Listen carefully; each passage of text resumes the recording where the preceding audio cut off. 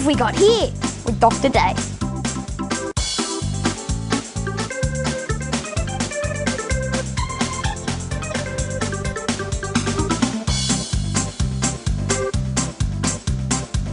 So here we are in a beautiful, isolated rocky gorge. But we're not alone. There's a feral animal that has moved into places like this all across the Murray-Darling Basin. And here's some evidence of one right here.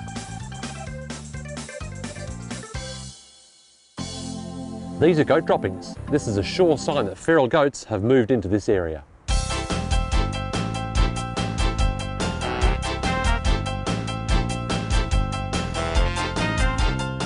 The numbers of feral goats vary dramatically with conditions, going down in droughts and then rebounding in good seasons.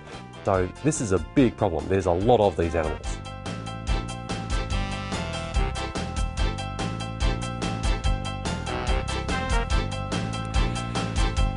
And here's an example of the sort of damage feral goats can do to our native plants. This is an Eremophila here. One branch, second branch, pulled down to get to the leaves. Rubbing here. Yeah, this poor little plant probably won't survive.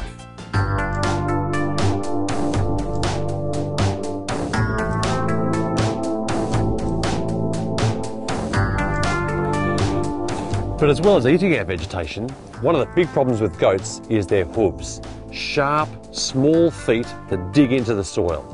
And as they run around, they chop up the delicate surface of the soil, so the next time it rains or the wind blows, all those nutrients are lost.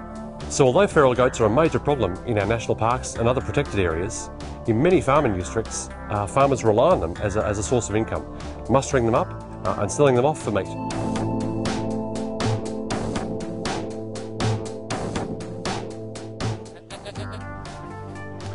By filling in dams or fencing out watering points like here, land managers can restrict access of feral goats to many areas, restricting their numbers and preserving what's left of the vegetation throughout the Murray-Darling Basin.